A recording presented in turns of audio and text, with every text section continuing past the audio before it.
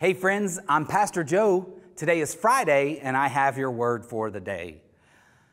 Do you believe that Jesus can really take the small, insignificant things in your life and turn them into something great, something significant, something overwhelming? He can take little things like your smile, or little things like my bank account, or little things like our cars or our possessions, your words, and He can turn them into something that meet the needs of thousands of people here in Lake Havasu, Parker, and around the world.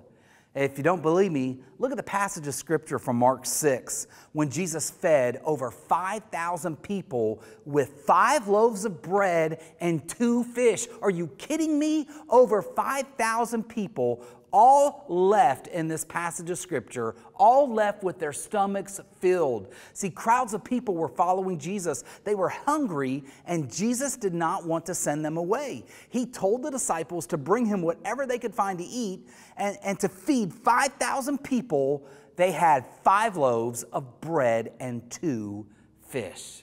Now that seems like a certainty that people would leave hungry. Some would never return. But Jesus took that insignificant amount of food compared to the large crowd that was there.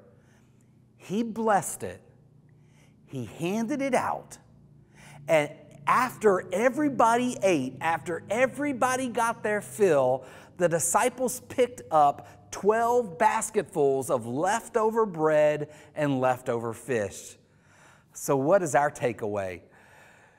Give what you have. Give what you can.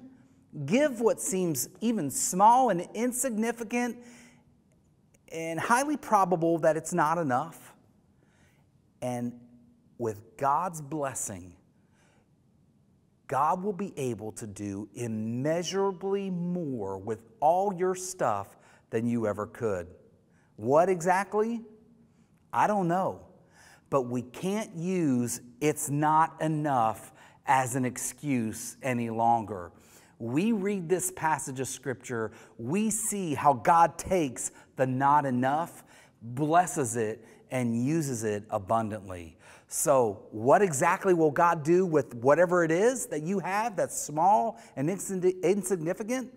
I'm not sure, but let's find out together.